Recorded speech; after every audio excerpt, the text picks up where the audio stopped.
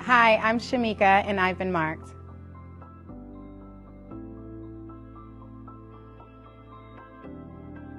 I have experienced a miracle in the life of one of my children.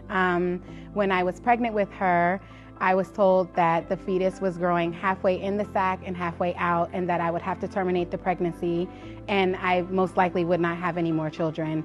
Only to find out that 4 months later, after undergoing a medical procedure, that she was still there, and she was perfectly fine. There were no medical issues, and I actually ended up having more children after her. I realized that Jesus was the answer for my child when I went through that situation.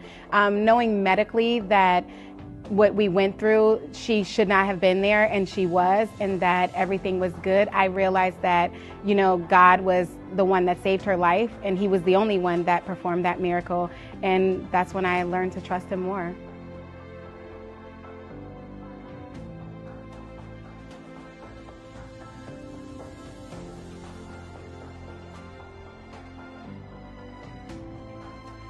The Lord changed me in this process. It sounds a little funny, but I felt special. I felt chosen because He could have chose anyone to carry her, but He chose me.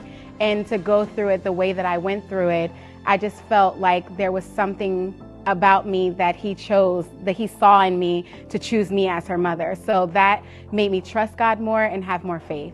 I would encourage a parent who needs a miracle for their child. I would tell them to have faith. I would tell them that no matter what it seems like in front of you, no matter if it feels like your child's sickness is never going to go away, or that their illness is still going to be there, or their mental illness, no matter what it is, you have to trust God in the process. God is their parent, their ultimate parent, and He has the authority over them. He has just chosen us. So we just have to have the faith, and through our faith, they are healed. So we just have to trust God.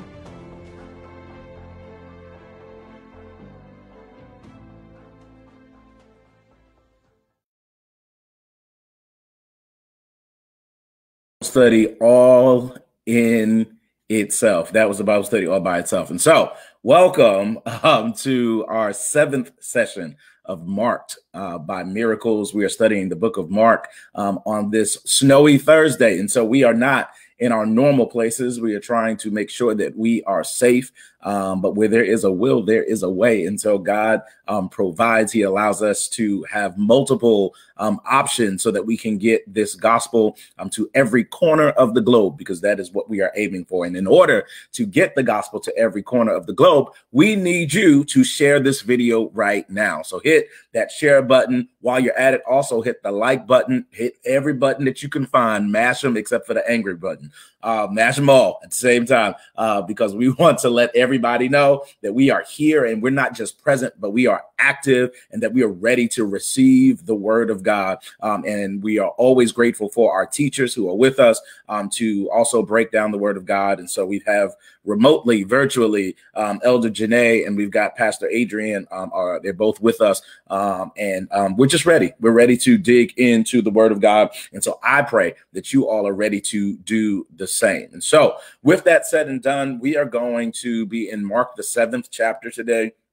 And before I actually read, you can put your finger at Mark 7 verses 25 through 30. If you have a actual paper Bible, you put your finger in there and hold that real quick. But we're in Mark chapter 7. I want to give you just a little bit of background before we even read the scripture about Mark chapter 7. And so as we kind of look at this chapter, we find that the Pharisees are approaching Jesus yet again. They don't know how to leave Jesus alone. So the Pharisees are approaching Jesus about his disciples and how they eat, and how the way that they eat goes against the tradition, right? And so in all of the ways that they could trap Jesus, now they've gotten to this, that his disciples don't even eat properly, right? And so it goes against their tradition. And Jesus does what Jesus does. Jesus tells them that they are caught up in the traditions of men, that they are caught up in the traditions of men. And Jesus begins from that point to teach about how we truly honor God past unprofitable traditions. He teaches us the truth about what it really means to honor God from our hearts and not just with these routine actions, right? And so the idea of tradition is what lays the foundation for Jesus's next encounter that we're going to talk about today, right? And so the next miracle that we're about to see is actually outside of tradition, and it relies solely on faith. I want to read two scriptures before I get just Pastor Adrian and Elder Janae's perspectives. But Mark 7:8 actually says, he says, this is what Jesus says to them. He says, you have let go of the commandments of God. You have let go of the commandments of God and are holding on to human traditions. And then Colossians 2:8 says this. It says, beware lest anyone cheat you through philosophy and empty deceit, according to the tradition of men, according to the basic principles of the world, and not according to Christ. And we want to make sure that that is the backdrop as we look at this narrative, because what we find is that when Jesus steps on the scene, Jesus actually goes against many of the worldly and even the religious traditions of the day. He goes against it and presents something that is foreign to the people, because they were used to serving God from head knowledge. They were used to serving God from the actual actions, but they were missing the heart behind it. And so once again, I don't think that much has really changed, unfortunately, that sometimes we can get caught up in our traditions, in our rituals, in our routines, and we miss the heart behind it. And I don't think that there's anything wrong with tradition itself. There is something wrong with a tradition that trumps what God wants to do, that God's priority must be our priority, even if it goes against whatever our traditional systems are. And so I'm going to toss this to our teachers tonight and just ask just your perspective about the background of tradition in this text. I think, the Pharisees obviously were very full of tradition and hung up on tradition.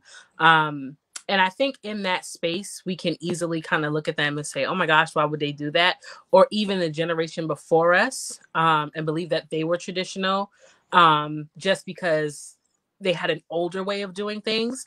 But I think we also have traditions that we can kind of get hung up on, even if those traditions even if they seem free or seem liberating, right? Like, oh my gosh, the spirit always breaks out this way, right? Or this always happens, right? That's a tradition. Anything that you are married to the method of, and you preach about this and about not being married to the method of a miracle. Anytime we are married to the method and not the actual move of what's happening, we fall into that tradition as well. And so I think the key to letting go of tradition is realizing that there is no power in anything that we could do outside of Jesus. And so doing the same thing day after day, time and time again, does not mean he's in it. And even if he was in it before, it doesn't mean that he's still in it. And tradition tricks us into thinking that Jesus doesn't move. Tradition tricks us into thinking that he is in one spot all of the time, and that's it, right? But when you evolve and you grow, you see yourself new sides of him. And so if I'm seeing new sides of him, he can't be the same God that I served that way before, right? There's something new, something higher he's calling me to. And so I think we should look at the traditions that we have in ourselves. Even I always pray in the morning before I go to work. That's my time for prayer, right? Maybe he's trying to bust up your tradition of the way you do things, because he wants to show you something new. So I think we should be open to the move of God, moving past our tradition, whatever that looks like. Yeah, one of the things that what I really liked about what you said is I think that you highlighted this modern tradition, right, if you will. I think that we so quickly gravitate to what is old when we think about traditions, but we can have a modern tradition that really allows us to be bound to a past movement, right? We're bound to a past move of God. We're bound to a past season in God. We're bound to a past season with the people of God, right? And I think that if this season, this time period, this period of time, this last year has taught us anything, really what it has taught us is that God is not concerned about our traditions, right? That he will allow things to really break up what we are used to, that what is now common to us, in order to awaken us again, to stir us again, and to move us to the thing that he is now doing. And so I think that even this Bible study is a testament to that, because there are many who would love for us to go back to a former method of how we used to do this, but the former method is not the now move, right? And so this now move is what needs to be embraced, as opposed to our own personal traditions. Yeah. Yeah, I think it's important to remember that there are so many aspects when God actually did give instructions to the children of Israel in the Old Testament to start picking up some traditions, but there was a purpose behind it. The whole point a lot of times was to memorialize something, to celebrate something, and to bring the focus, put the focus back on him. And I think a lot of times we can get so caught up in tradition and forget the why. And Pastor, you always mention this, remember your why. And what can happen is you can start teaching tradition, looking for other people to apply that tradition, and never explain the meaning behind it. So now there's all this action with lack of knowledge. And I think that here we can see the repercussions of really doing that, because if they remembered the why, then it could also help them receive everything that Christ was saying, and understanding that the why can remain the same, and yet your actions and how that's demonstrated that you comprehend that and you accept it can manifest differently. So you can go from remembering your why and showing that from eating or not eating something, and then it can flip and it can just be from loving someone and saying hello.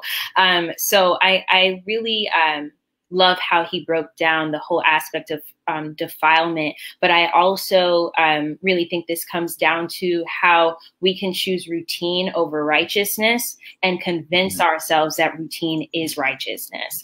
And whenever you get into that space, similar to what Elder Janae was saying, you put yourself in a very unfortunate position where you could actually be holding yourself back and others back for the sake of a portion of your identity. Because I really think that we just hold on to traditions because we associate them with our identity, with our culture, with our race, you know, with our denomination. And because it becomes a part of you, when someone says we don't need that anymore, it's almost like people process it as, I don't need this part of you anymore. And that's not it. We're saying we're showing another part of you. We're showing another part of us together so that we can show another part of him. And as long as you're unwilling to forsake your culture and not just do things for the culture, but do things for Christ, then you're always going to have this conversation and feel some type of way. Can I say something? Yeah, I saw you. So I recently got into hoarders because I'm like kind of realizing I have a problem. Anyways, right? Not as bad as the people on TV, but I don't want to throw things away. But it's similar to Pastor Adrian kind of sparked this thought in me, how people who have that issue, they don't throw things away because they identify so closely with everything. And it becomes cramped because they're not willing to let any of it go. Right. And so I think sometimes we don't even have room for the move of God. We say, God, do something new in me. Give me something new. I want to see something fresh. But you're holding on to what was so tightly that there is literally no room for him to pour something new into you. And so we've got to like literally declutter ourselves of some of the things. And this doesn't mean to let everything go, but there is some inventory that we'll have to take and ask yourself why you hold so tightly onto this thing and you think it makes you, right? Because it's not about what makes us us, it's about what makes him. So if we're holding on to anything that's pointing to us, we've got to let it go and remember that it's all about him.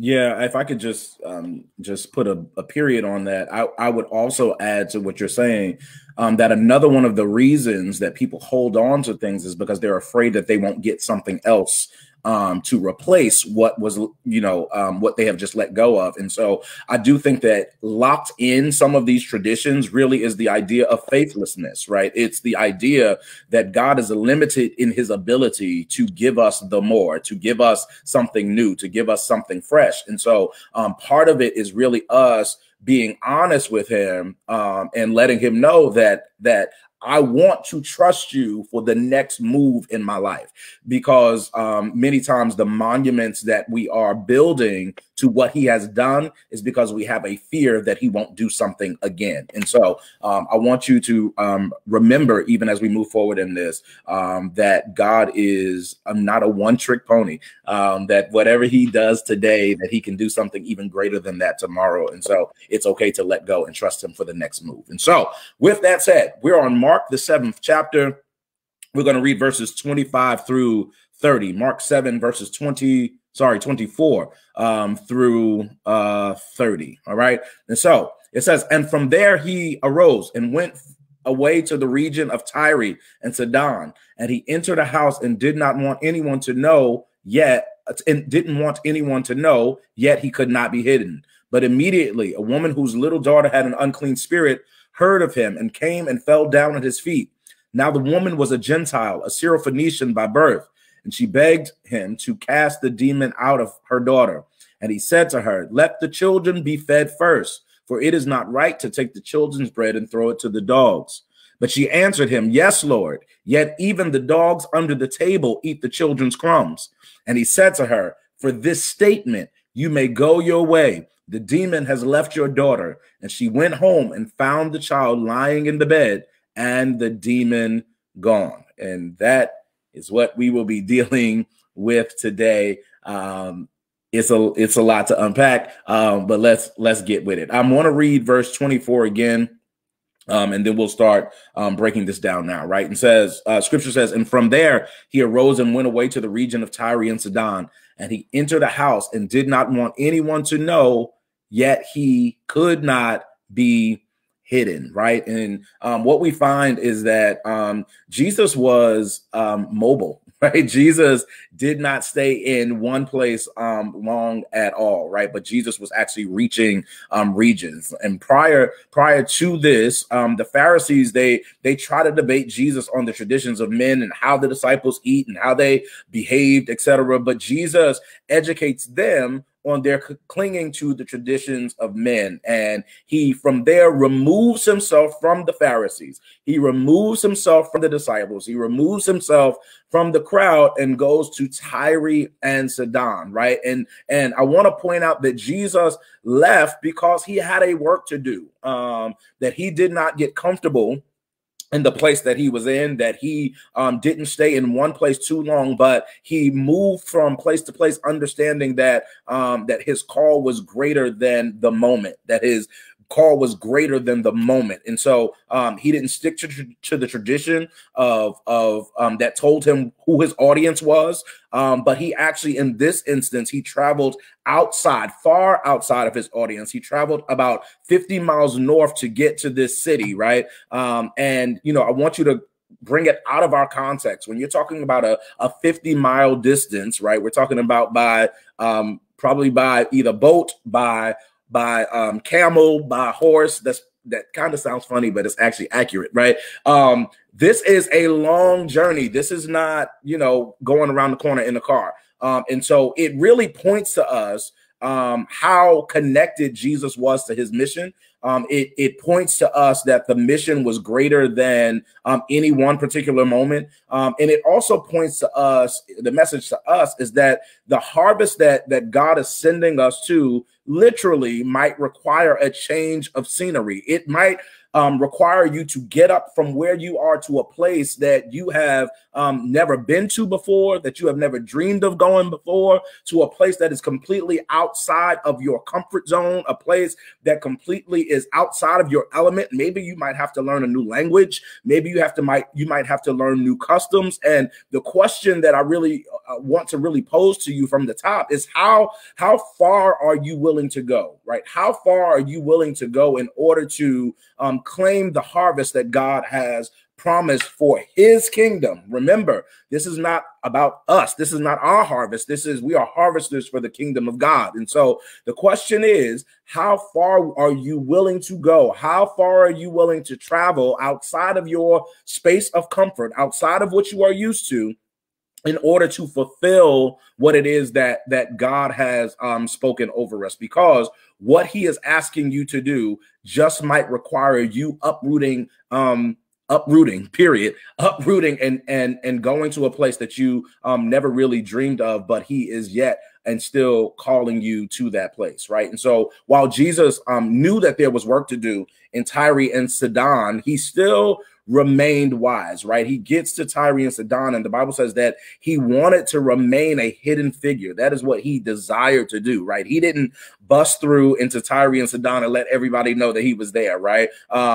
He knew that at some point in time, he knew that the time for breaking down the wall between the Jew and the Gentile was coming, right? And he knew that it was a future occurrence. So when he gets to Tyre and Sidon, right, it's not about his ego. It's not about him being popular. It's about his mission. And sometimes I think that we are sacrificing the mission for our own personal gain, for our own personal position and status. And sometimes the Lord will intentionally keep you hidden for a specified time. There is a time of release, right? It reminds me of when Jesus's first miracle, when he turned the water into wine, right? The thing that he said to his mother, he said, "My hour has not yet come," right? And many of us, we'd be itching to do a miracle. We'd be itching to launch. We'd be itching to go into full-time ministry. Whatever your thing is, we sometimes are quicker than what God is asking us to do. We are in front of God instead of being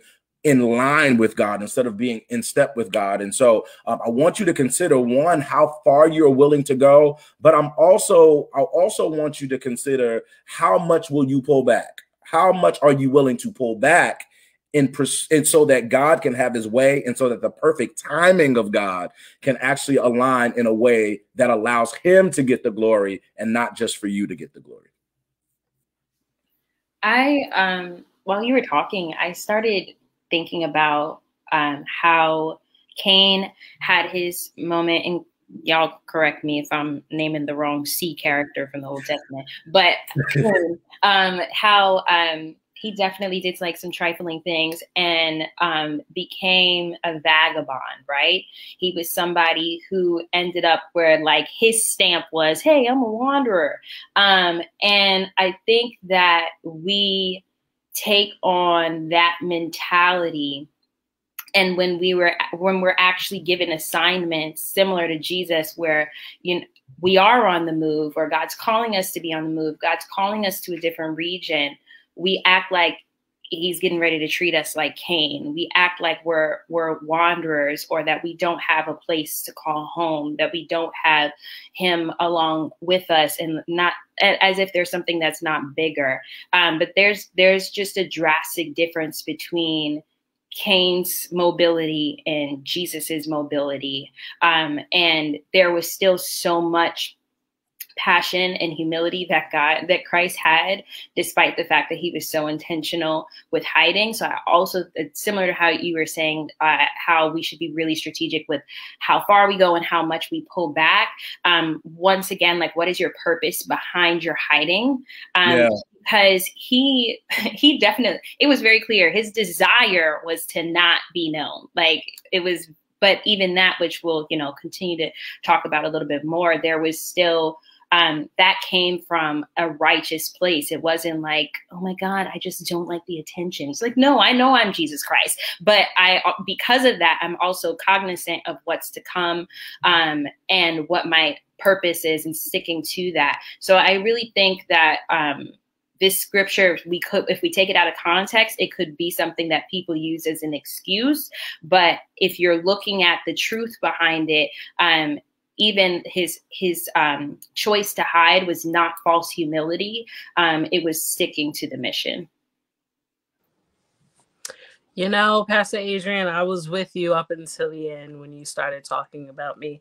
But anyways, I think what is another thing to point out, right, is the fact that even though, and this is not just this instance, this is pretty much every time Jesus left a situation, he always left situations because he was done with them. And it wasn't from a place of rejection. Like Jesus never started anything because people didn't want to listen to him in the last space. And I think some of us are starting things or desiring things because of rejection. And every time Jesus left, he was like, alrighty, I'm done with y'all. Like, you didn't want to get with me, that's all right. Because at the end of the day, Jesus was always open to reconciliation. He was always open to the fact that if these Pharisees want to get it right, come on and get this lesson. But some of us are like, nope, you didn't listen to me then, don't listen to me anymore, right? And so we're moving, we're building, we're creating, we're bringing other people into our rejection, and we're building ministries and churches and just other things, relationships, marriages, whatever, off of rejection. And because the last last region we were in, I should say, didn't listen to us. But we should never be building off of rejection. We should be building off of the fact that I'm okay with the fact that this didn't happen. I'm going to dust my feet off, like the word tells me, and I'm going to keep moving. But I'm not building anything just because someone won't listen to me. I'm not building anything because my last church didn't affirm me, or they didn't pick me for the worship team, right? I'm building because I'm building in spite of those things, right? I'm not building because of, I'm building in spite of. And because of my in spite of, he's blessing what I'm building. Jill, are you good, Adrian? Sorry, Pastor Adrian. Verse 25. But immediately, that was a lot. But immediately, a woman whose little daughter had an unclean spirit heard of him and came and fell down at his feet. I want to read it again. But immediately, a woman whose little daughter had an unclean spirit heard of him and came and fell down at his feet, right? Jesus was hidden. We just talked about this fact that he had this desire to be hidden, and he was, but still he was found by somebody who actually needed him, right? And the message for us is that our seek is never in vain, that our pursuit of Jesus is never goes without an end goal, without him actually meeting the need that we sought him out for, right? And sometimes we get weary in that seeking process, but the Bible tells us to not be weary in well-doing, for in due season we will reap if we faint not. Matthew 7:7 through 8 says, and ask and it will be given to you, seek and you will find, knock and it will be open to you. For everyone who asks receives, and the one who seeks finds, and to the one who knocks it will be open. I do want to point this out. I want to point out, because I think we get this confused sometimes, that what we are asking for, what we are seeking for, what we are knocking for is him, right? Now, he is the one who then determines how he meets the need. But what I really know that I need is him, right? And so sometimes when we think that our ask and our seek and our knock are not being responded to, but it's because we are looking for the thing and not looking for the God of the thing, right? And so I want us to change our perspective so that we are hungry for him, and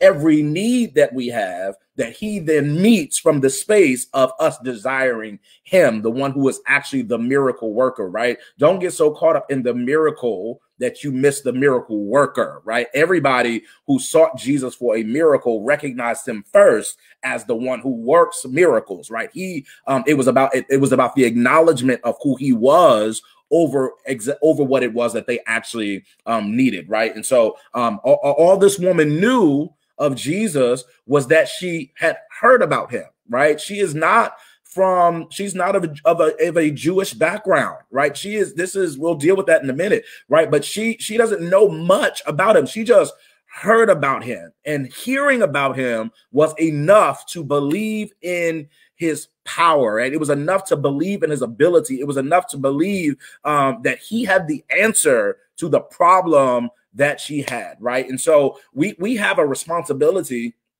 as believers, right, to actually speak well of him, so that other people have no other choice but to try him, that they have not experienced him, they have not seen him, they have not tasted of him, but they heard enough about him to be persuaded to give him a chance, to be persuaded to give him a try. That is what our responsibility is as believers in this earth. Psalm 34:2 says, "My soul makes her boast in the Lord. Let the humble hear thereof and be glad," right? And so, in other words, that as God begins to do things in my life, and I begin to testify of his goodness, that there are hearers who will believe on him just based on what has come out of my mouth. If we are truthful about it, most of us did not have an encounter with Jesus outside of a person.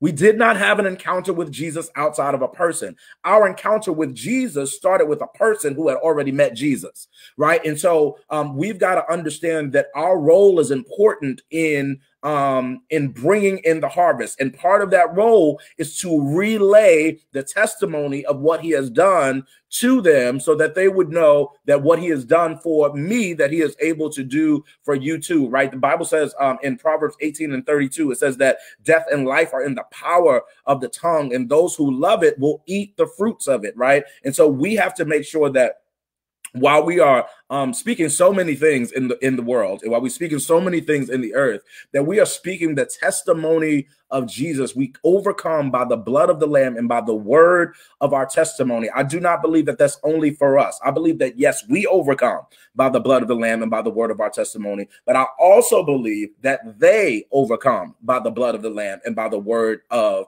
our testimony, because our testimonies create, they provoke people to seek him for themselves, and then they begin to have a testimony for themselves as well.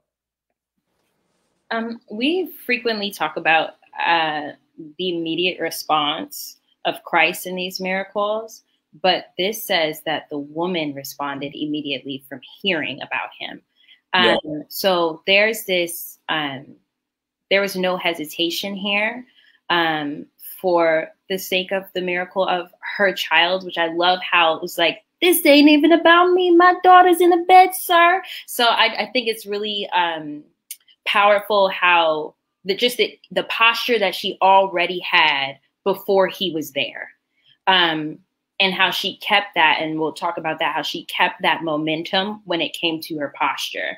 I also like what you were talking about as far as the testimonies and the hearing. I read in a commentary, they were talking about how no one actually knows exactly how she heard about him, like what that other story was, what that testimony was.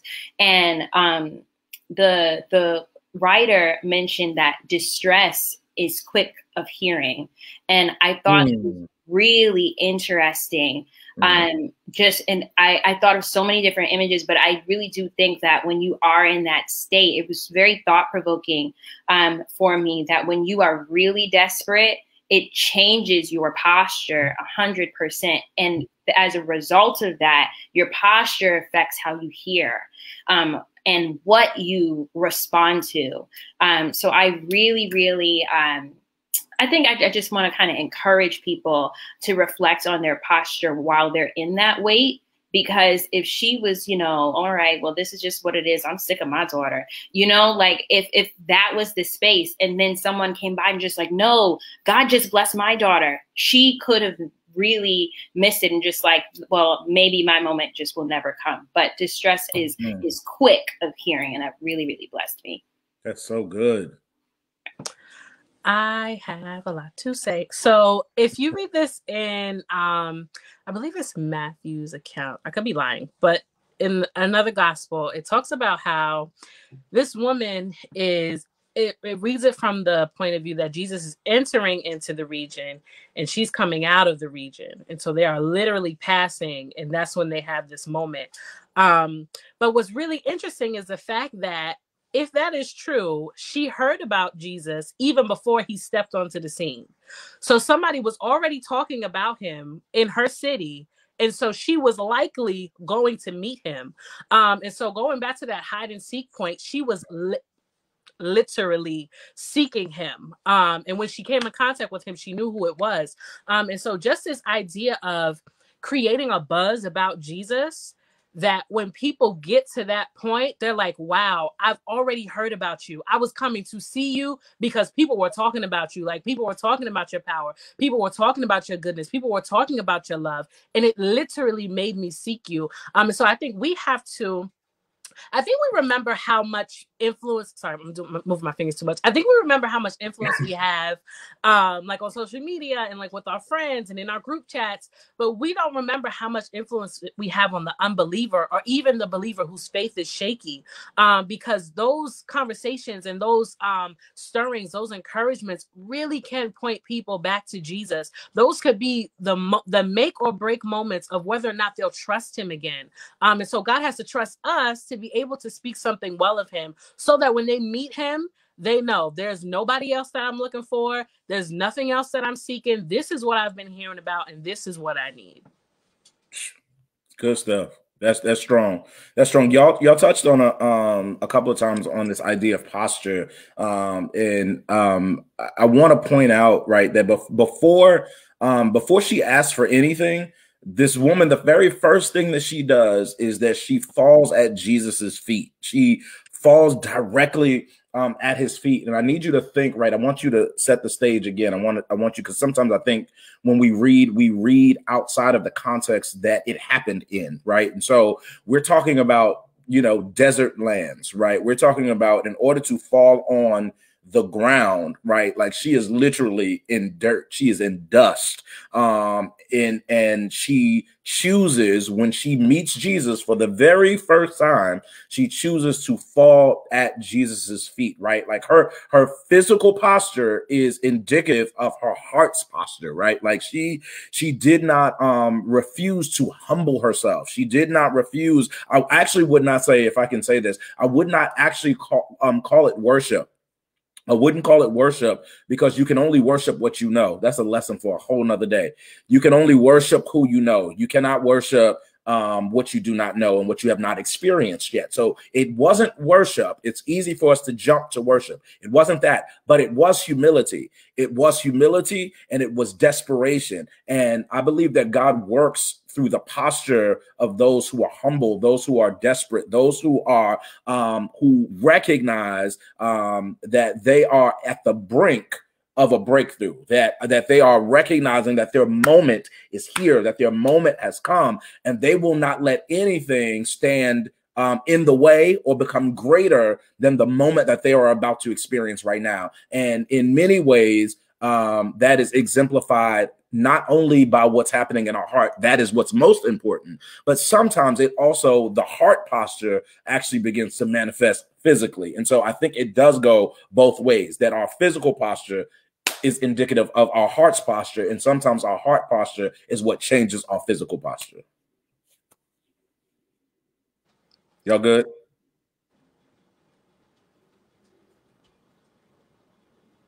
Sorry. Yes. Sorry. I don't know if you had to go. I was just going to say, I think this reminds me of, when people come to church for the first time, and they have these like really like charismatic encounters with God. And it's almost like they don't know what to do. Like, you see them like moving a lot, or like bowing, or doing like a lot of like physical movements. And it literally is like their posture is changing, their heart is changing, and you can literally see that being acted out. And to us, it's like, oh my gosh, what are they about to do? But literally, God is working on them in a way that their body is lining up with their heart. And I think that type of humility, it almost, I don't want to say that it almost comes from those who don't believe, but the zeal that you have for God when you first meet Him, that like beginning like love for Him, a lot of people who are converting, they have that love, they have that energy. And I think that really moves the heart of God, that even if, sorry, I'm stirring you, even, and it goes from almost to like what you said, it goes from just reverence, right, to worship, because in that moment, I'm literally getting to know you. And so it doesn't take me forever to move from reverence to worship. It doesn't take me forever to move into relationship. I'm coming literally into a relationship in that moment. And so I think for those people who are, doubting if believers are really having this experience with God, it really is an experience with Him. Like, literally in those moments, they are coming into right alignment with Him and into relationship with Him in that moment. And it's happening literally in the blink of the eye. And that's what the harvest is going to be doing, coming off of the street, not knowing Him, and straight right into relationship with Him. And it's real and it's true. And it's something that God really does want to see. And to forsake the moment is to forsake the revelation, right? Because it's in the moment, it's the yielding to what is happening right now, that revelation of who he is comes. And if you reject the revelation, you also reject relationship, right? Because relationship only comes through what is revealed, right? It is even in, one on human connections, right? It is as things are revealed over time, as personality is revealed over time, it develops into relationship. And so when we are missing these humbling worship moments with God, when we're saying that's too much, when we're saying I'm not willing to get low, when we're saying it don't take all of that, what we are also doing is canceling revelation, which also begins to restrict relationship.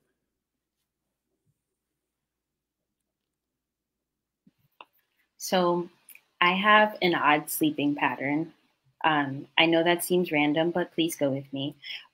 So I am definitely one of those individuals where I change my position several times throughout the night before I can actually get to the point where I'm comfortable enough where I feel like I can actually go to sleep. And I think that this is a very common position, actually. A lot of people go to sleep like this. But I think that we have to be free enough to explore in that same way, where my mission, the goal is for me to eventually actually go to sleep. But I have to be willing to explore different positions and different postures in order to get to that space. And I will literally do that all night if that means that I will get 1-2 hours of sleep, because I'm committed to actually reaching that goal. And we can do that same thing when it comes to worship. I think we get so caught up in other people's revelation about him, and then the little bit of all the knowledge that they have, and we go into worship feeling like I don't know enough about him in order to do that on my own. But from what we're even talking about tonight, that, there's a challenge there where she started off doing this based off of someone else's revelation. And from their revelation, she got to experience her own. So it did eventually get to a space where she could worship him, right? But it still was not from a space of somebody else's revelation. And I think a lot of us in church are fallen down based off of someone else's revelation and thinking that it's worship. So just kind of checking that fit, like you were saying, that physical posture, but also whose revelation are you actually bowing down on? Well, all right. It's going to be that kind of night. All right. Well, let's keep going. Verse 26. Verse 26 says, now the woman was a Gentile, a Syrophoenician by birth, and she begged him to cast the demon out of her daughter. Now the woman was a Gentile, a Syrophoenician by birth, and she begged him to cast the demon out of her daughter, right? And so we want to deal with gender and genealogy because that matters in the context of this passage. It actually matters greatly in the context of this passage. And I want to just point this out, right? Like the Bible does not put any word in the passage arbitrarily, right? Like if it's there, it has meaning, right? We don't always get it, but it has a meaning there. So the fact that in all the unknown and unnamed people of the Bible, the fact that it took the time to specify that she was both a woman and that she was a Gentile, that she was a Syrophoenician, all of these things actually matter, right? And so the woman, let's deal with that. The women, I want you to remember the context. Women were separated from men in private, public, and religious life. So this woman wasn't even supposed to be interacting with Jesus just solely based on her gender. Before we get to anything else, she is actually out of order. Now, I want to remind you of where we're just coming from. We're just coming from the Pharisees telling Jesus about the disciples and that they're out of order for not washing their hands, right? They are out of order, right? Which is nasty, but whatever, right? So they are out of order already, right? And so we've just gone from that. Jesus corrects them. We get to this passage where he meets this woman who is falling down at his feet, right? Now, here's the thing, right? This woman probably was either married or widowed, right? Adds a whole nother dimension to this, right? She has no right to be laying at the feet of Jesus in the dirt, right? Everything, I'm pointing this out because everything is stacked up against this woman. She has no right to be where she is. And not only does she not have a right, she is sacrificing greatly. She is sacrificing her reputation. She could, in this day, actually have be sacrificing some actual physical punishment as a result of her posture, but she is forsaking it all because her need is great and she has found the one who is able to meet the need. And so she goes beyond herself and sacrifices it all for the one who can help, right? And so we dealt with the fact that she's a woman, but let's add some layers to this. We add to all of this that she is a Gentile who was a Syrophoenician by birth, right? And a Gentile is one belonging to any nation or people group other than Jewish people, right? And so she should have no affiliations, even one, because she's a woman, but two, let's add to it that she is also a Gentile, right? Now, a Syrophoenician is likely of a Canaanite descent, and is a native of the Phoenician coast, which is basically those who were entrenched in Greek religion, right? And also probably speech. So she is a Greek-speaking woman who is bowing down at the feet of Jesus without a man present. We've got a problem on our hands according to the custom of the day, but she, again, goes beyond all customs. And the question that I really have for you is, what are you willing to do in order to access your miracle? What rules are you willing to break in order to access your miracle? And I want to say this, some of the rules that we're breaking are not the traditions of men. They're our own traditions, right? They're our own personal stances that we've made for ourselves. It's the things that we told ourselves that we would never do. It's the pride that we've built up in our image, right? That might have to be torn down. Some of the things that we might have to get rid of are not the things that other people have put there. There are the things that we have placed ourselves in, things that we have built up for ourselves, philosophies, ideologies that we have built up for ourselves. And Jesus is asking that we tear all of that down so that we really can see the fullness of who he is, and that you can get a revelation of who he is and walk into a greater level of relationship with him. All of these factors disqualified this woman to even speak to Jesus, but she went against the factors and tapped into the space of faith. And so the question that you've got to ask yourself is, what factors is the Lord calling you to that is going to cause you to move beyond yourself to the place where he is, right? This woman was not too proud to beg. She literally is begging at the feet of Jesus because desperation cancels out pride.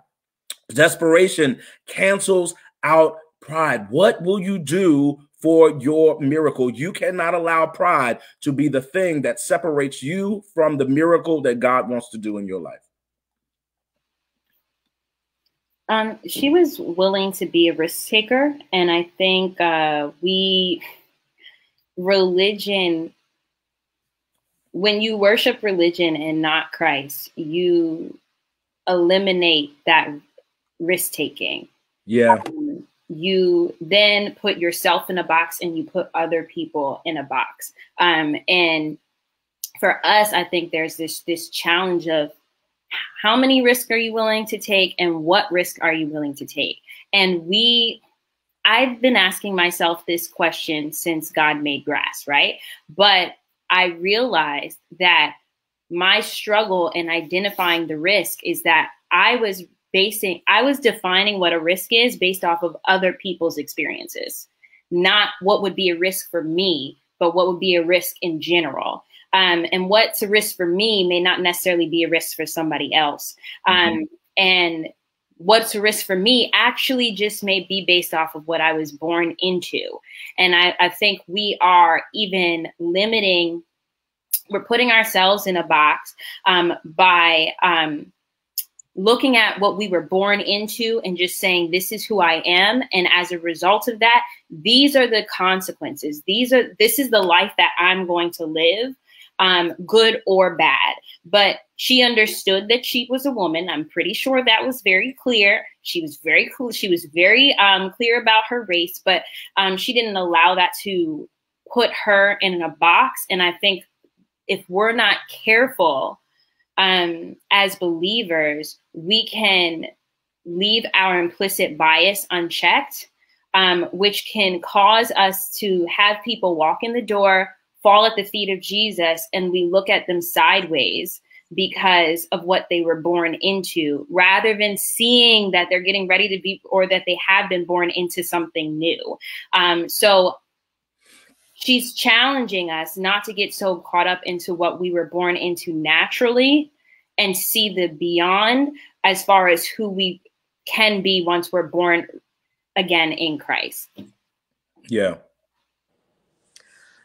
I once again have a lot to say. So just going back to the whole woman thing, if you've ever heard my teaching, you know this is a very big thing for me. I just love how Jesus always included women in what he was doing. Mm-hmm. And the fact that women played very large roles in his ministry, and he never forsook that. And I think that just goes back to the whole conversation we were having about tradition, how that was a very large way that Jesus rallied against tradition, and spoke to women in public and let adulterous women go free. And when he was born, the first person to talk about him was a woman. It was Anna. It's like one whole Bible verse about her. But Jesus included women in what he was doing. And just the idea of genealogy, I think, to make it a little bit more practical for us, I think that a lot of the times we believe that we can't help our circumstance because of what we were born into. And this is what's in my family. And this is, I was born with this depression. This is a part of me. This is what I have. But this story tells us that regardless of what you are born into and what you are dealing with that may be in your bloodline, the blood cancels all of that. And so regardless of what we are attaching our identity to and attaching our beliefs and our actions and our thoughts and our patterns, whatever we are using those to ascribe and whatever labels we are putting on ourselves, Jesus is Lord of it all. And he's saying, you can come to me with that because I'm going to do away with that. Jesus, like, he never said to her, don't talk to me because of your bloodline. No, he worked the miracle in spite of it. And if we become more afraid of being stuck than we are of whatever we think is going to happen, if we approach him, if we become more afraid of the present reality than the goodness that is waiting for us, then we will really receive breakthrough. We, like you said, it's all got to come down to pride and this idea of letting it go and not thinking that Jesus is going to steal our pride from us. He will work with us to help to eliminate pride and to maintain that freedom from pride. But we have to be intentional about forsaking pride. And every prideful opportunity that comes to us, we have to be intentional about forsaking it, so that we can really experience the true freedom that comes with knowing him. Yeah, I wanted to say something really quickly about this idea of genealogy really being stifling us. I want to read this scripture that's in sorry, I'm looking for it. It's important enough for me to do this.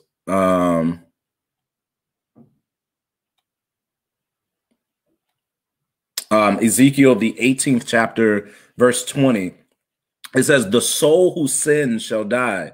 The son shall not suffer for the iniquity of the father, nor the father suffer for the iniquity of the son.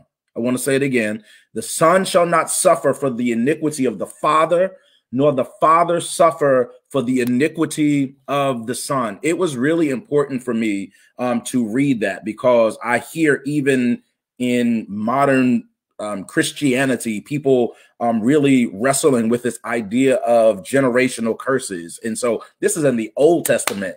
where Ezekiel says that that's not the way this thing is going to work, right? The son is not going to suffer because of the father, and the father is not going to suffer for the son, but we all have our own walk, right? And so the idea of this generational bondage being the thing that is keeping us stuck, that is keeping us bound, cancel that out, right? The blood of Jesus cancels it all, right? It doesn't matter what you were born into. We were born again out of it, right? It doesn't matter what you were born into. We were born again out of it. And so so it's time for us to really start to really embrace that Jesus really brought me into a new bloodline, that he brought me into a new lineage, into a new genealogy, right? He is in my DNA. He is my DNA. And so I really want us to get that, because I believe that there are people that are living according to what you have believed about your family life, right? And not really realizing that the freedom in Christ has enabled you to not live according to what you were born into, right? And so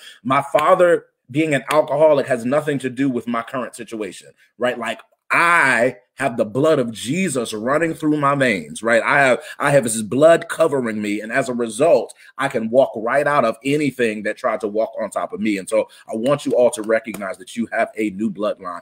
Once you are born again, you are born out of all of those things that once cursed you.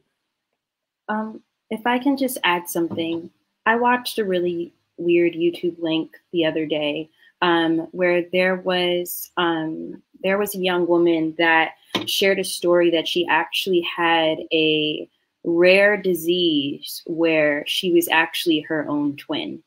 So she had her DNA and her siblings' DNA within her. And as a result, it weakened her immune system. So this happened, like, of course, within her mother's womb and all this other stuff. But I said all that to say is that I think we try so hard to explain our struggles.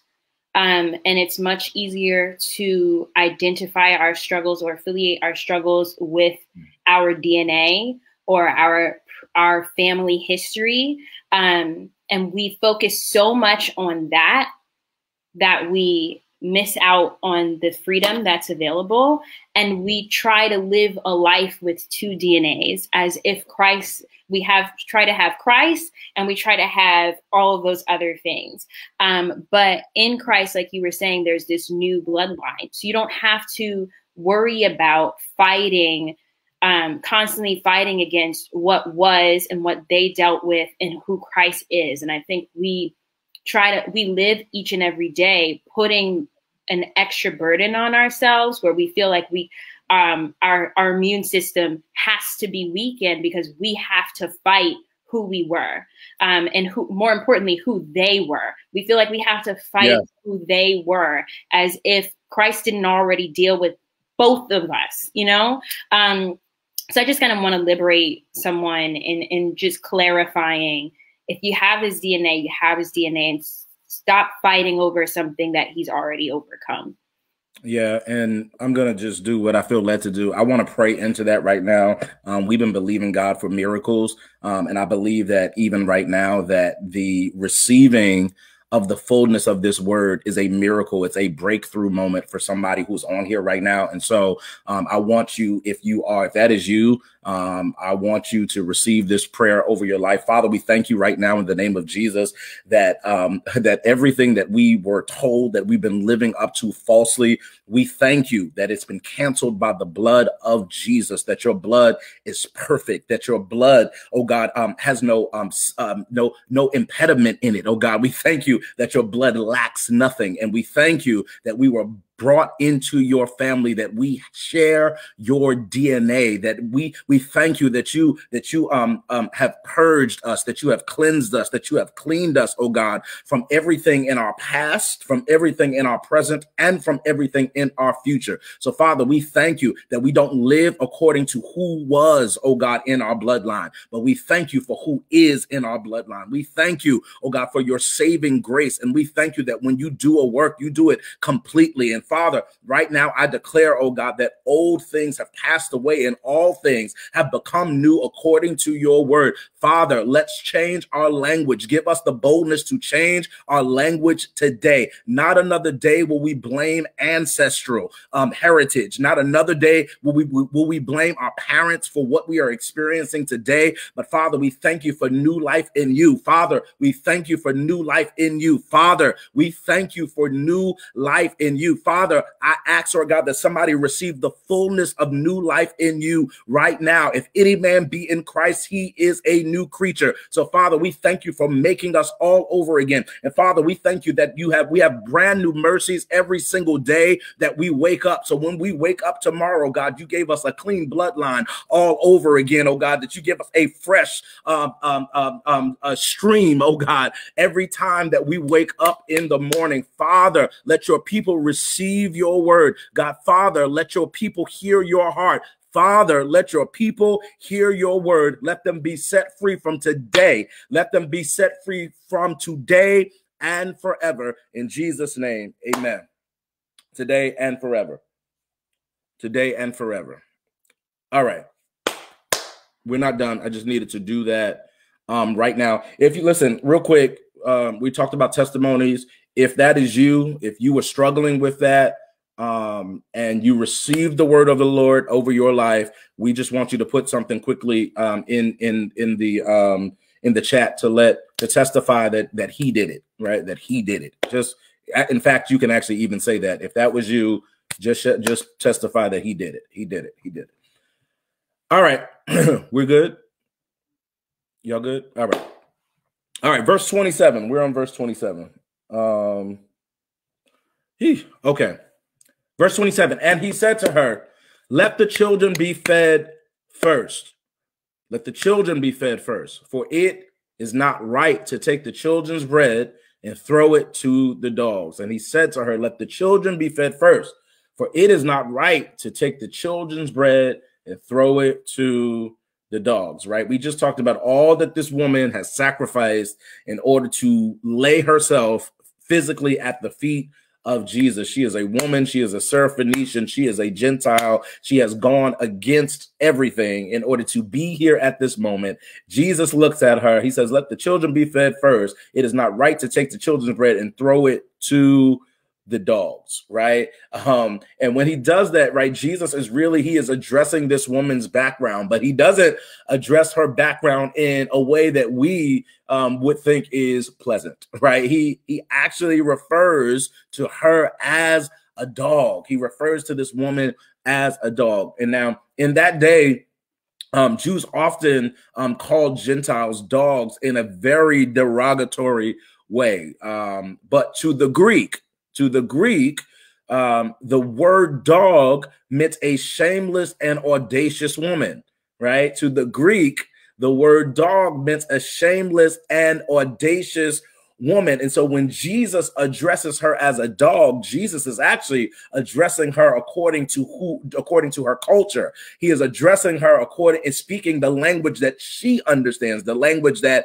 she knows. And he is talking about how bold she is. He is talking about how shameless she is. He is talking about how audacious this woman is, right? And so Jesus seems to, it is seemingly, if you read this incorrectly, it seems like Jesus is discouraging this woman by reminding her that the Jewish people get priority over the dogs, which are the Gentiles like her. But he is not really discouraging her as much as he is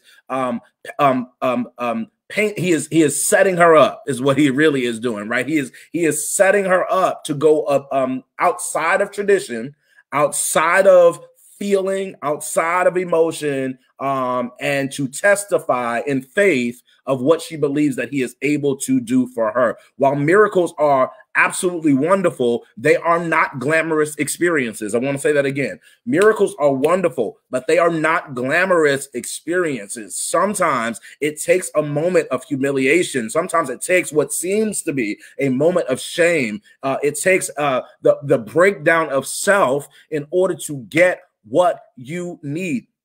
Jesus never intentionally just humiliates without reason. That's not what Jesus does. That would be cruel. But he wants self out of the way so that he can get in the way. He wants to move self out of the way so that he can get in the way. Because once you remove the pride, once you remove the ego, once you remove shame, once you remove all that, the only thing that's left is my faith. The only thing that's left is my trust. That's the only thing that is left. And so he is moving all of that out of the way to set the stage for what is about to happen next. This is my favorite part of the whole story, because Jesus takes what is usually degrading, probably what she's already heard about herself, and makes it a point of celebration. And I think that we can get caught up in what people have called us, right? In the past, in our past life. Some of it was true, right? But Jesus is making that a point of celebration for you. What used to shame you, he is now removing the shame from it and making us shameless in it. And he's not glorifying whatever terrible action it was, right? But he's saying, I see what you've been called. I see what you were in. But now that you're in this place, that has a whole different meaning. Jesus can take the sting away from our past. He can take the shame away from whatever was associated with it. And he can make that the platform in the way that he works the miracle for us. And sometimes for us, there is a miracle in receiving and letting go of that shame. There's a miracle in realizing that Jesus is calling me higher despite what I have been. And that takes us, like you said, getting yourself out of the way and getting him in the way and understanding that he's taking me to this place so that people can see, yes, this was me. This is what I did. This is who I was or whatever. But the miracle is that he pressed past that to bring me to something different. And I think we often celebrate our past self as whoever we used to be, right, in the world or before Christ, right? Some of us really, really enjoyed that time. But Jesus he can use that as a setting stage, but he also eventually wants you to exalt him before that, before your former self. And so he's giving us the opportunity to let go of that identity, but he's also removing the shame from it. So it's not just, oh my gosh, I'm kicking it away and I'm never going to talk about it again. No, I was that, but look at what he did to me. Look at what he did for me. And I received the miracle of the fact that there's no shame associated to who I used to be. Yeah, I'm overwhelmed. But I think it's just amazing that God knows the language to use specifically for you. Specifically for you. And even though this is also covered in Matthew, and when it's covered in Matthew, and the disciples like, just tell her to go away. Why are you talking to that fool? This was still something that they could get a little bit from. But at the same time, it was so structured in a time of humiliation to empower her.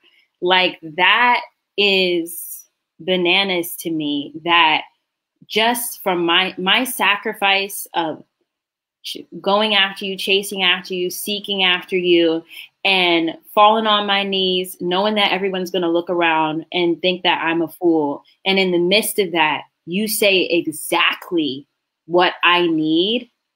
Is I just really want people to understand that the Lord knows exactly what to say to you.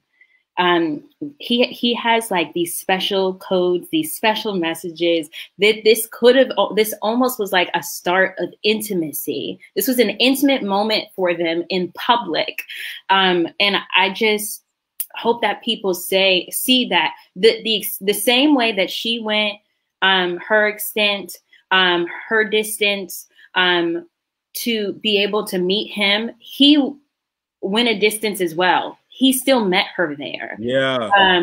What if this whole time, going 50 miles, was for this woman to be heard that I'm a dog, and it blessed her and encouraged her and realize my miracle is coming right now. So yeah, I think she for the first time, the first thing that he actually said to her, and this is after silence as well, she was begging, but he was not responding at first. The first thing that he says to her is a love language that she can understand. And for all of us who have been in that space where we felt misunderstood and we felt like no one was giving us something that we actually need, God always has a way of speaking your love language and teaching you his at the same time.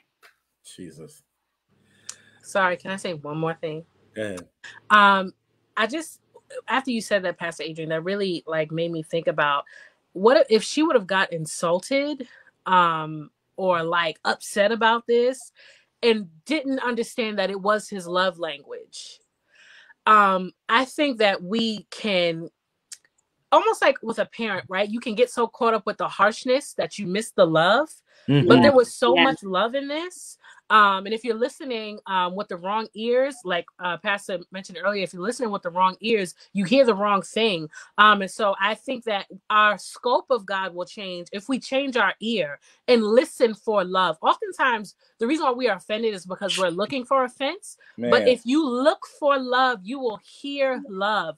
And even when you just said that, that like changed my whole outlook on this whole thing, which is really ironic. But like the fact that this was really, there was so much love in this. And if you're not listening for it, you won't hear it. But we should be literally listening for the Father's love in all situations.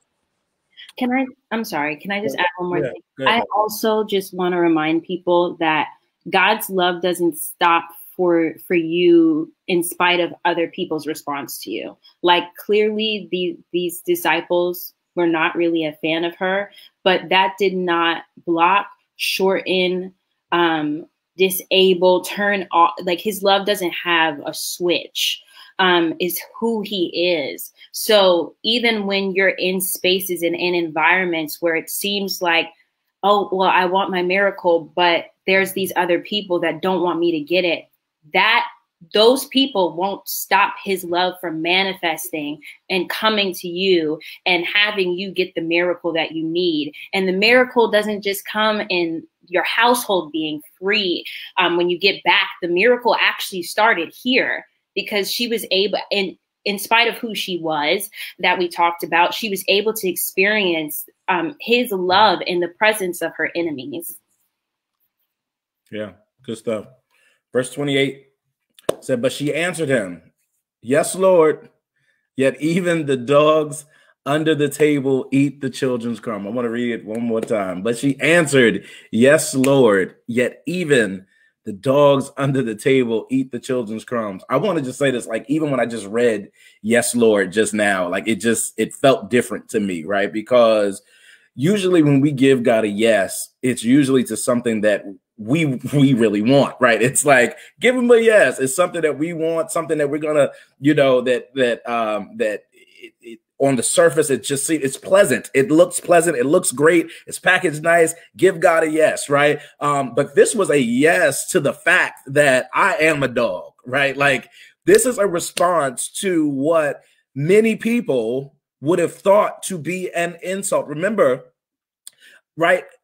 Other people are present, right? So not everybody there understood this language. There are some that heard dog as dog, right? There are some that heard it, right, in a different ear, right? And in the midst of that, she chose a yes, Lord, instead of trying to convince the people that she wasn't what they were saying that she was, what he said that she was, right? The response to what was an insult in some eyes was simply a yes. There was no offense. There was just pursuit. There was no defense. There was just a yes, Lord. But even still, even the dogs, right, under the table eat the children's crumbs, right? Like the offense would have blocked the miracle.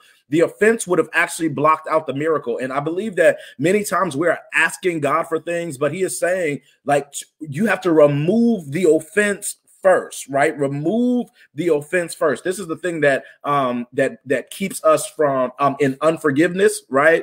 Being offended, right? It allows us to be locked into guilt. It locks us into shame. Like offense has is a root that has branches, right? It branches off into other things. And so many of us really, before we really get to this place of give me the miracle, I think that there also is an introspection that says, God, is there anything in me, any roots in me that need to be pulled up that will be causing me to not be able to receive all that it is that you have for me, right? And so she says, yes, Lord, yet even the dogs under the table eat the children's crumbs, right? This woman now, she goes from being called a dog to calling herself a dog, right? Like she owns what it is that Jesus has spoken about her. And what's crazy is, right, we always say like, hey, you know, what is it that the Lord says about you, right? Like you call yourself according to what he has called you.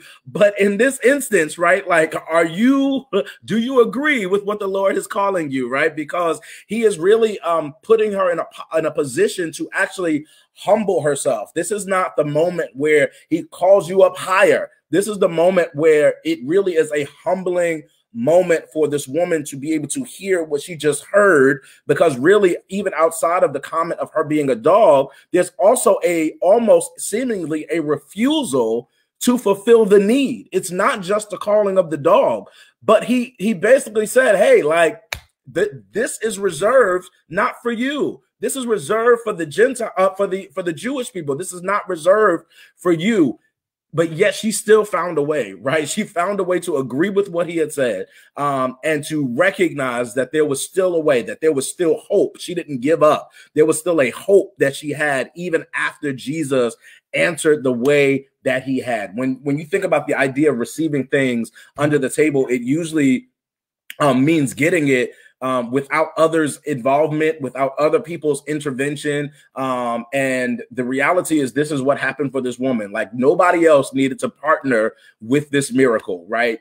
She had to partner with God by humbling herself, and she then petitioned him for what she needed, even though it looked like she wasn't going to get what she said, what she came for. And I think that there's a tenacity, there's a perseverance that each of us needs to have to go beyond what we believe is about to happen and really trust God for what we do not yet see.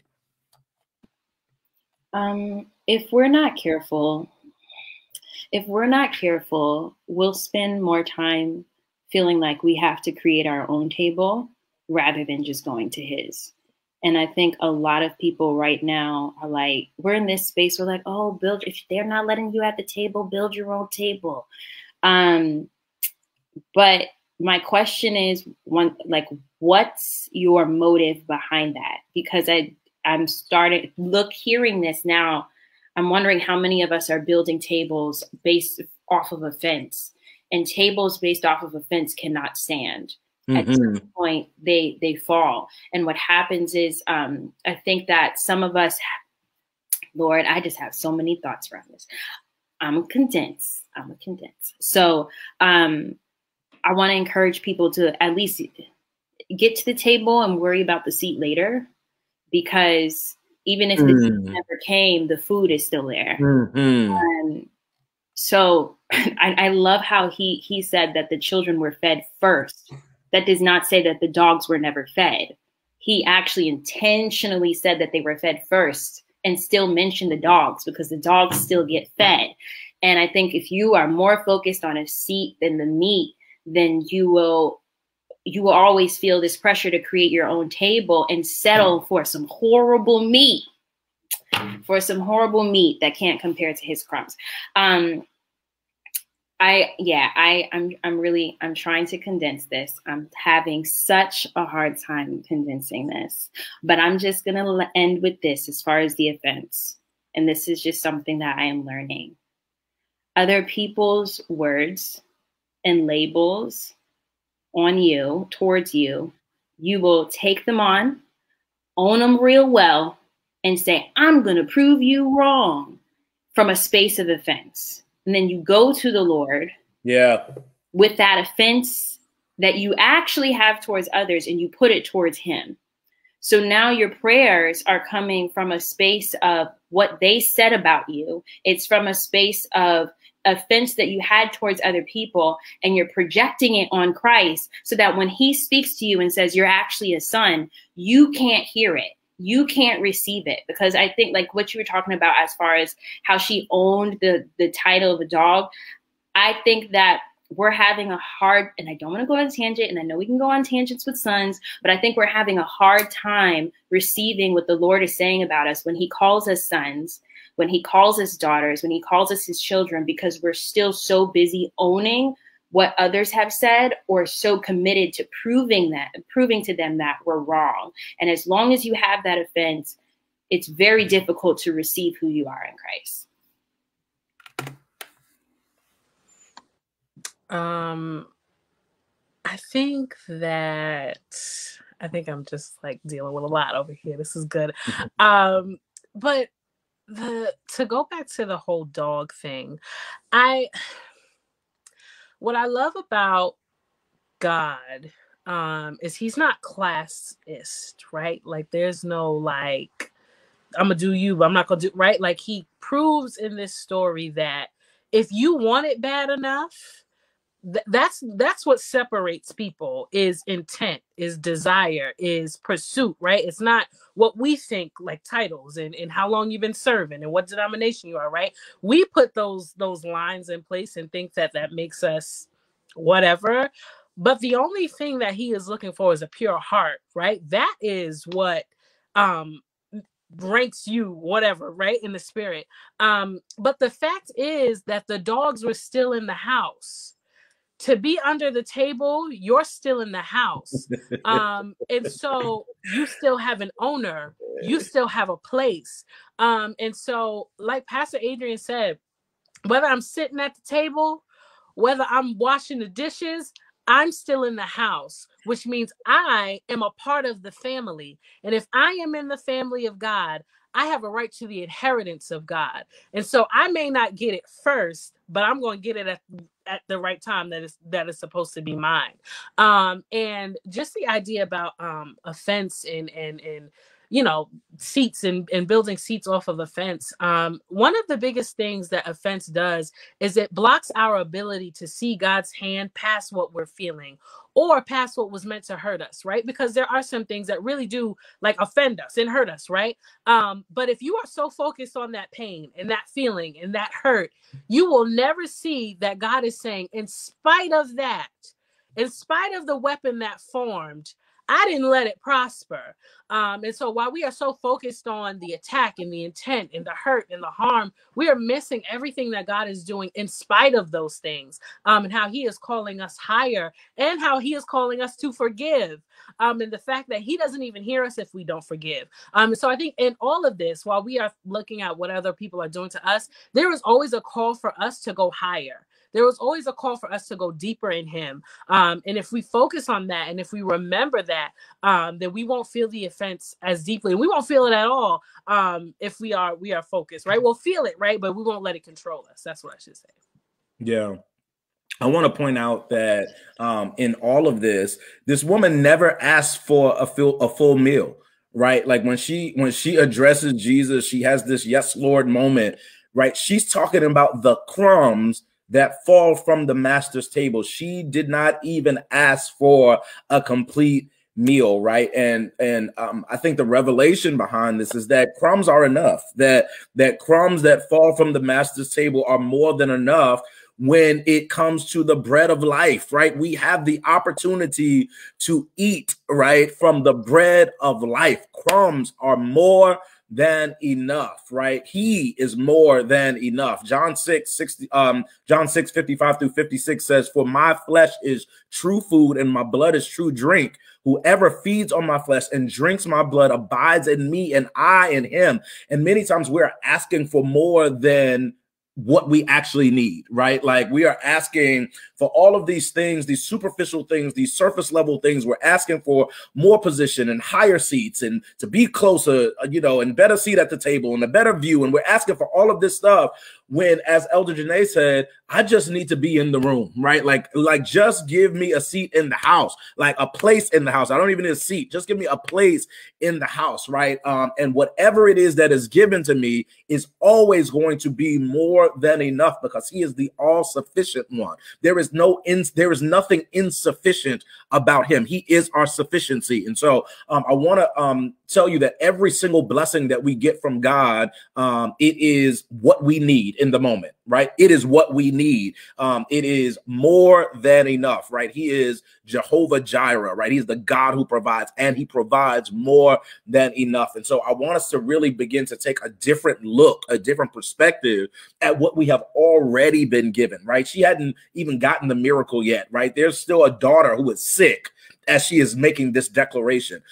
Whatever he gives me is enough for this moment, right? Give us this day our daily bread. What he gives us is more than enough.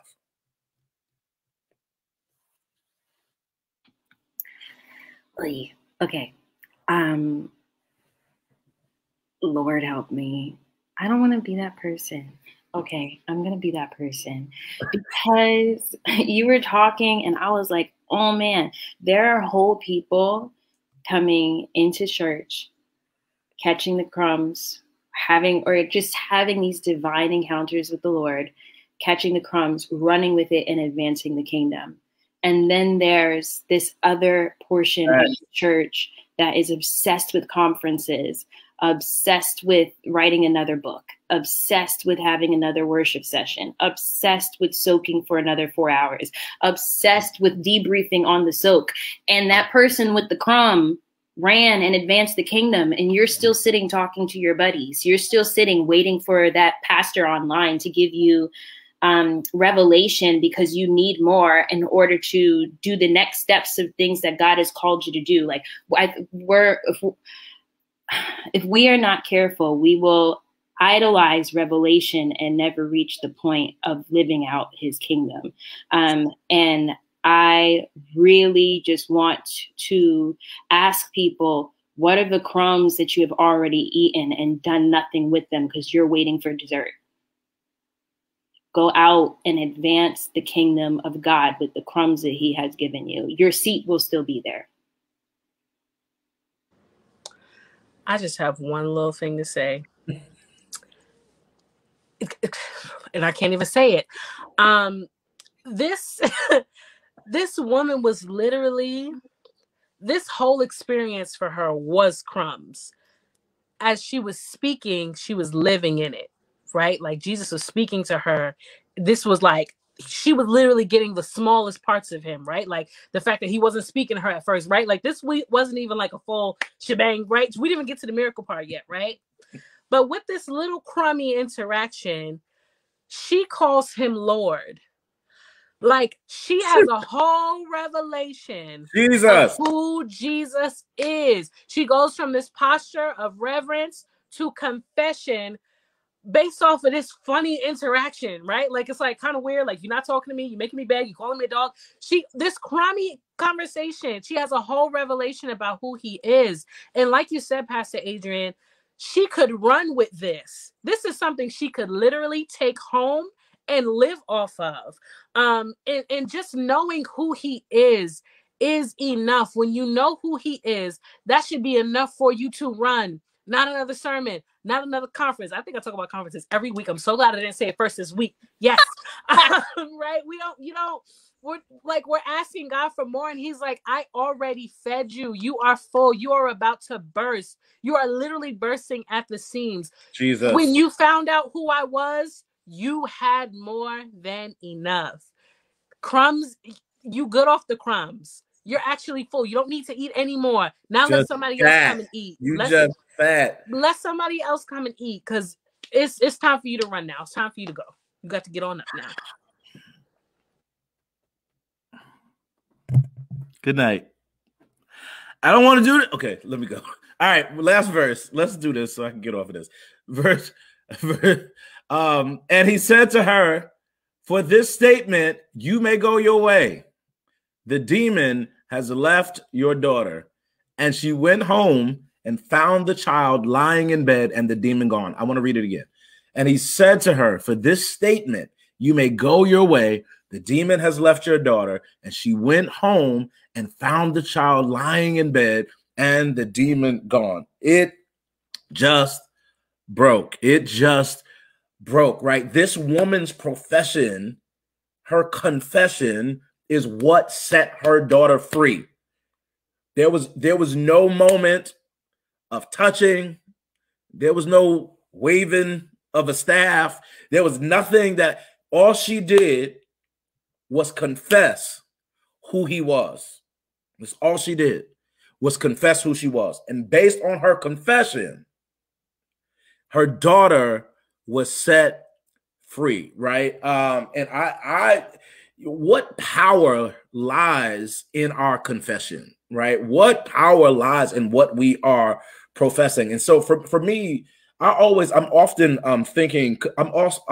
considering the opposite of whatever one thing is, right? And so if there is a power in this profession of who he is, what other power do we have when we speak against who he is, right? If one is true, the other has also got to be true as well, right? The death and life are in the power of tongue. It doesn't just say life is in the power of the tongue, right? And so we've got to be careful about our confession, because I think that sometimes we're thinking that we're innocently saying some things that we end up living on, that we are just having a conversation, that it's not such a big deal, but that conversation is our testimony.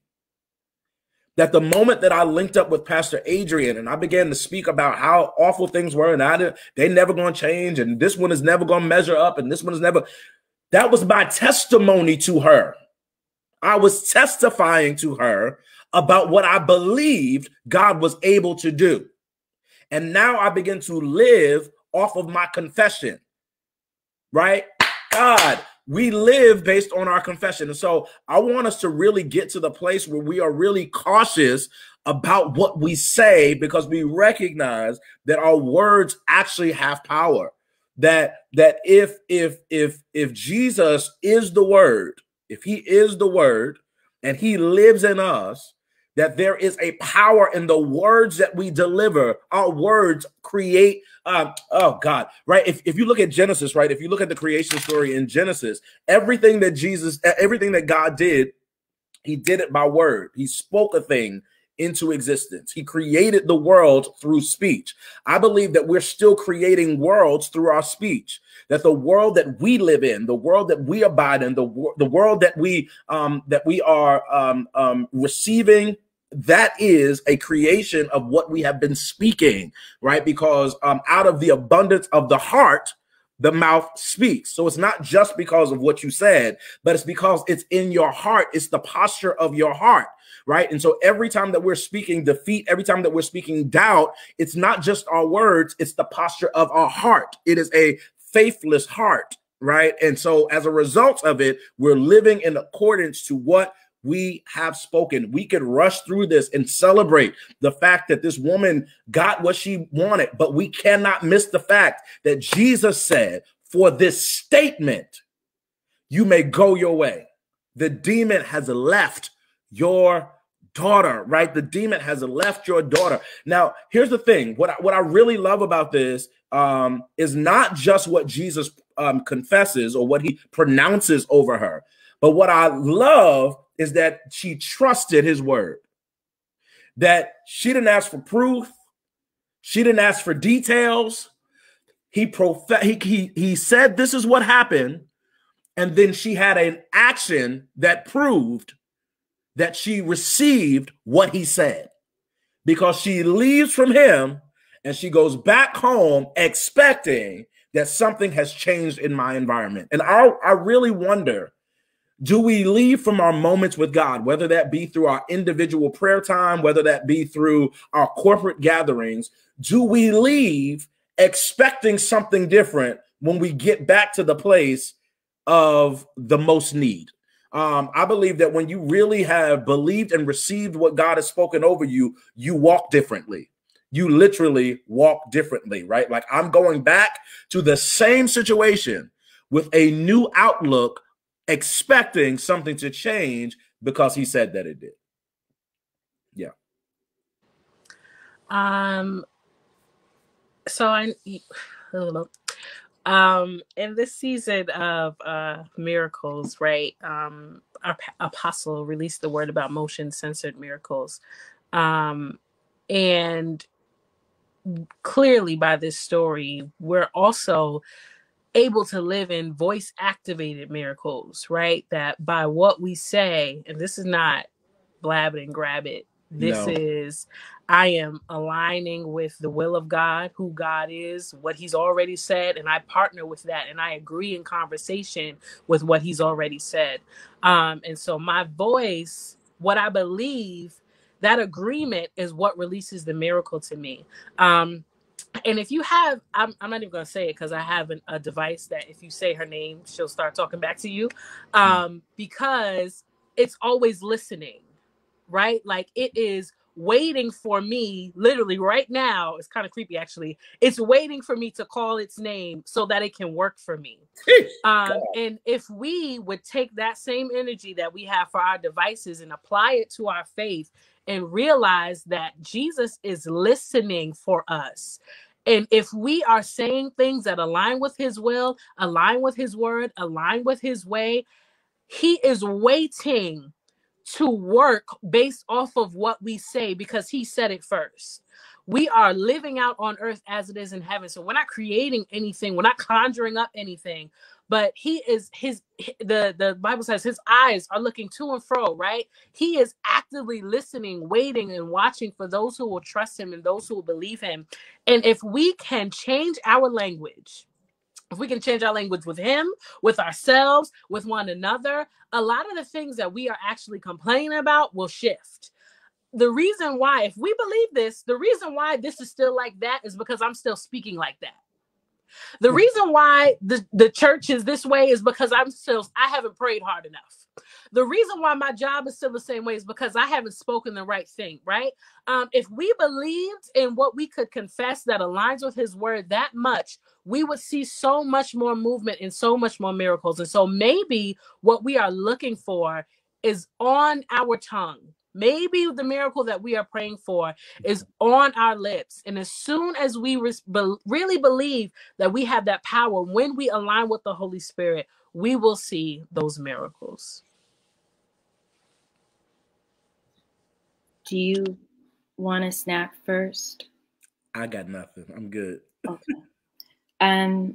Yeah, you definitely used a way cooler analogy to explain what I was going to cover. But I really, we talked about like routines at the beginning of this. And she was begging. She had a routine of begging before, but it didn't get a response. This specific moment, she said, "Yes, Lord," and then acknowledged who she was, who he was, and his ability to overcome the situation. And if we can learn anything from her, I think, one, we can switch our begging around, not just the complaining, because some of us don't complain, we just beg. If we switch out our begging for blessing him, how would that switch things? But not blessing out of routine because it sounds right. Not just doing it because it's religious, but doing it because you truly know that he is Lord. And the other aspect to this is that it was because of this statement that he said, "You may go your way," right? And there's this reality show that I absolutely love. I've talked about it before without saying the name, but there's a reality show that I absolutely love. And it really comes down to, they have all these activities that they have to do. And sometimes these activities have checkpoints, and you cannot go to the next one until you finish the activity at the previous checkpoint. And I kind of feel like for some of us, we're treating what we say to God like these moving puzzle pieces. We're trying to get the puzzle solved so we can go to the next thing. We're trying to say the right thing so that we can go to the next place. And if you're so full, I don't want us to overthink just saying the truth about who he is. That's really all that this comes down to in order for you to move forward. But just like this is motion censored, just like it's voice activated, as a result of that, you are actually able, God almost does the same thing back out at you. So you do something, you're motion censored, and then he releases you as well so that you can actually move forward. And I just want us to be able to realize that what we say actually releases us to our next destination. And we're stuck right now because we're trying to concoct these things and come up with all these fancy terms when you're overcomplicating it and your next destination's waiting for you. Yeah, that's really good. I just want to point out before we close, I want to point out that this woman begged because she wasn't family. But we're children. And my children never have to beg for dinner. They don't have to beg for their meal, but they ask. And so I want to just point out that a lot of us are still in the begging posture. And when you're begging God, it shows that you have not received sonship yet, that you have not received your position as a son or a daughter in the kingdom of God. And so I want to encourage you to really begin to entreat God as Father, because this woman's situation was different. She was an outsider who was trying to get in, but you have already been brought in. And because I've been brought in, I ask my dad for a meal. I don't have to beg him anymore. And so I pray that you pray after this, that you go and you take this in, that you receive the fullness of what was spoken. I pray that you go back and that you rewatch it, because I'm sure that there are some things that we all have missed, some new revelation that God will give to us individually, specific to our lives. And so we love you guys and we're praying for you. And I pray that you join us next week. Listen, next week is our last class on this topic. So yeah, it's kind of bittersweet. I really enjoyed this series. So close out with us, bring somebody with you next week, so that we can just continue to learn about this miracle working God. And yeah, we love you. We'll talk to you next week. Peace.